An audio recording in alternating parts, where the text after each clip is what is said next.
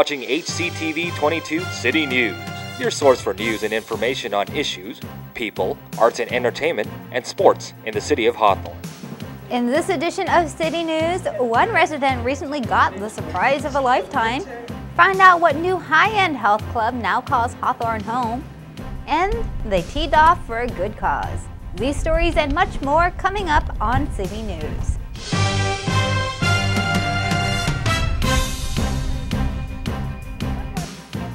Hello and welcome to City News. I'm Michelle Mizell Archer. Residents who are dedicated to civic duty are recognized at this yearly event with a big surprise. Sophia Pop reports. This ceremony acknowledges outstanding citizens who have gone above and beyond at doing good deeds for the community, and their names are now revealed in this room right behind me. It was the best kept secret in town until recently. We want people that believe in the community, that aren't phony, they're not shallow. The award is given it to them because of who their friends are. Recipients of the Citizen of the Year and Ned Chafee Awards were honored at a luncheon sponsored by the Hawthorne Chamber of Commerce. They've helped out the city, the chamber, individuals, families that have gone through problems. Before the winners were announced, we talked to family and friends who were secretly waiting in another room. But she's always there any way that she can help, in any way that she can care for you. She is a nurturing person.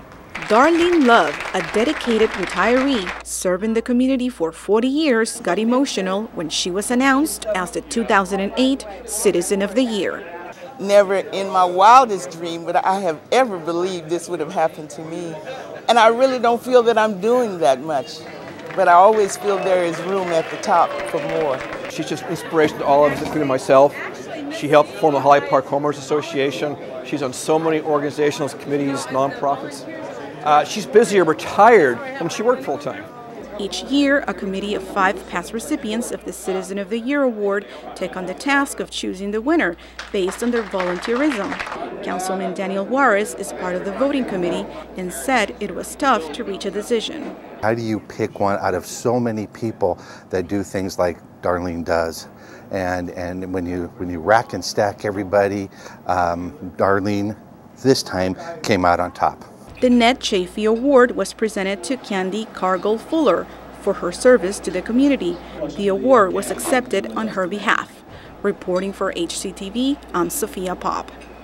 The Hawthorne Chamber of Commerce has been around since the 1920s. Last year, we brought you a story about a local Boy Scout who collected and donated supplies to members of the armed forces in order to earn his Eagle Scout badge, the highest rank attainable in the international program. Well, Chris Burris of Hawthorne Boy Scout Troop 283 was officially pinned an Eagle Scout during a recent ceremony. Chris says he is relieved to finally achieve his goal. That whole time I was working so hard for it, and it was really great to finally achieve it. Chris will be attending UC Santa Cruz in the fall, but he says he will stay active as a Boy Scout. The good thing about Eagle is that you don't stop even if you're an Eagle Scout. You still are involved in your troop. Chris plans to major in video game design. Equinox Health Club has officially opened its doors for business.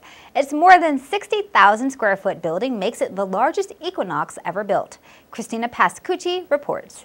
We're at the grand opening of the Equinox Health Club in Hawthorne, and this place is unbelievable. They have everything you could possibly want here, from a healthy organic food place downstairs, state-of-the-art equipment, and even a spa. Let's go check it all out. You walk around, it's amazing, and we haven't even seen the pool. You know, there's going to be a pool on the roof, Olympic-size lap pool with cabanas.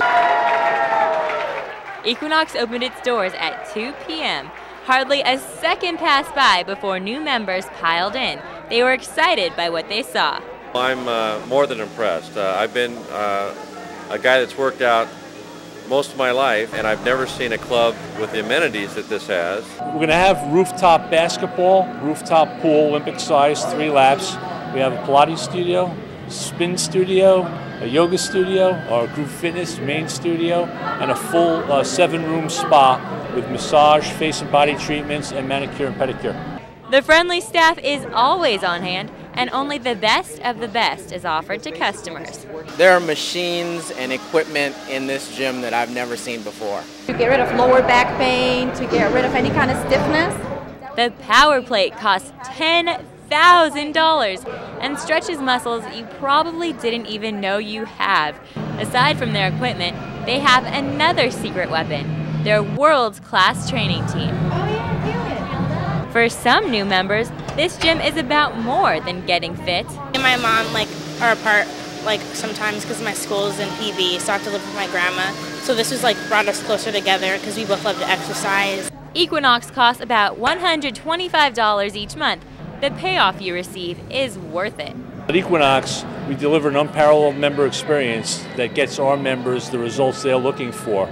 Equinox has anything you could possibly want in a health club, in addition to a very motivating workout environment. For HTTV, I'm Christina Pascucci.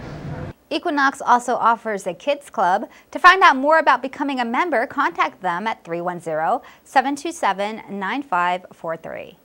Educational and youth-oriented programs have suffered due to recent cutbacks in state and federal funding.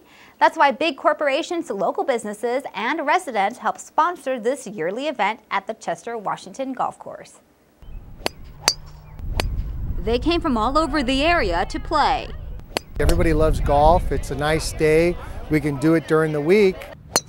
Knowing they should be somewhere else on a Monday. I'm supposed to be working today, but it's okay. That's because this golf tournament was all for charity. Say, who's got the short game today, huh? It's just a good way to bring teachers and vendors for the district, community people together, and just have a feel-good afternoon, which ultimately supports the kids.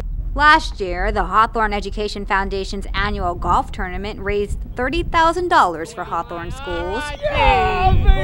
Tax dollars only go so far, so if we can all pitch in whatever we can, there's a lot to be done. It doesn't hurt to have a little fun in the process. Look how beautiful it is out here today. And hey, if your boss wouldn't let you off, then you might as well have him come along. My boss is right over there, so. Why not? Golfing for a good cause sounds like a pretty good excuse to take the day off. More than 140 people registered to play in this year's event. This is the Hawthorne Education Foundation's 4th annual golf tournament. Organizers are still calculating how much was raised this year. One local high school is among the best in the nation. The Hawthorne Math and Science Academy was recently ranked number 118 in a Newsweek Challenge Index of the top 1,300 schools in the country. The index rates public high schools according to a ratio of advanced placement, international baccalaureate, and Cambridge tests taken by all students in the school divided by the number of graduating seniors. Coming up next on City News, a well-known organization dedicated to helping the community is asking for help. Also, a school program ends the year in a very exciting way. Stay tuned.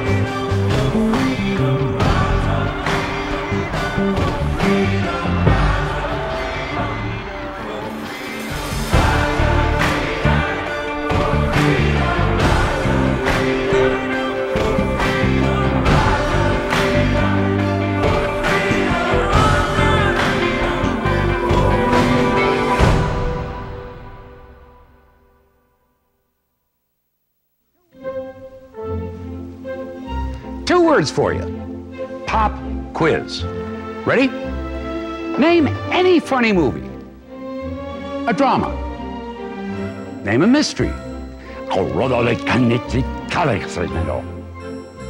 one more thing.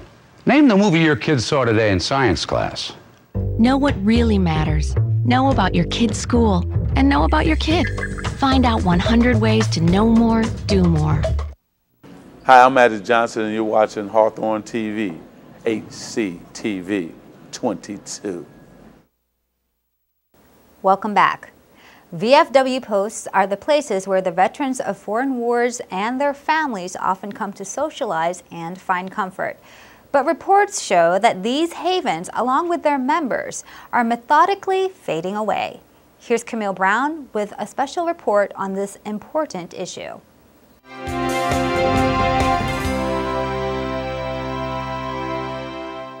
VFW Post 2075 in Hawthorne is facing challenges.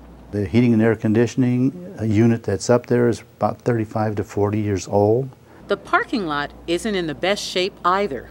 We're estimating that the replacement will cost us around $20,000. Post 2075 is among the hundreds of VFWs nationwide that need hefty repairs or have had to close. It's a problem resulting from the much bigger issue of the organization's dwindling funds because its aging members are dying off and are not being replaced by younger veterans. The bleak situation leaves Bob Steinhauer, the Post's commander, no other option but to make this plea. You hate to go hat in hand and be a beggar, but necessity requires it, and so that's what I'm doing. Commander Steinhauer hopes the community will help the Post survive. If we could get some of our businesses who are maybe more in a position to help us out, that would be a big help. Members say the funding will help support the services they provide. This post is important because we do good things. We support Operation Uplink, which is the phone cards to overseas persons. We do wheelchair games. We visit the hospital with the post. And we give scholarships. In fact, we just gave scholarships out to all the high schools, all 4 of the high schools. The money will also keep the Post doors open to its members who say they need a place to assemble, associate, and to find security and relief. The Post itself, again, is important because it provides a camaraderie that I don't get elsewhere. Sometimes they don't have to talk about it, just come in and sit with people that know what they've been through, and that's a big support. It's very safe here. That's one of the great things about it. It's very safe. And we have here an organization that takes care of its own, takes care of other veterans. The Post also takes care of the family members of those in the service. Margie Lopez recently joined the VFW as an auxiliary member in order to honor her son, who is an active duty Marine. He's such a good son, and it spills over into how he is in the service, and I wanted to also do something to be like my son. You know, he has taught me a lot. Lopez and her son are the youthful members the Post is seeking in order to carry its works into the future. We need people to come in to keep the Post going, but even more important than that, we need the people to identify themselves so that we can help them. The more people that are in the service organizations, the stronger we are, and the more people in Washington will listen. Thus, ensuring that the men and women who have given so much for their country will not be forgotten. For HCTV, I'm Camille Brown. Reports show that the number of VFW posts across the nation have decreased from 10,500 to 8,400 within the past decade. National membership is about 1.7 million. Now that's only 10% of the estimated 20 million U.S. veterans eligible to join the VFW. Here's one national nonprofit who wants to help local veterans and others in need. Rebuilding Together South Bay plans to send a team of volunteers in August to help about 3 homeowners in the South Bay who need repairs and handicap modifications done to their homes. These homeowners must be low-income disabled military personnel or veterans.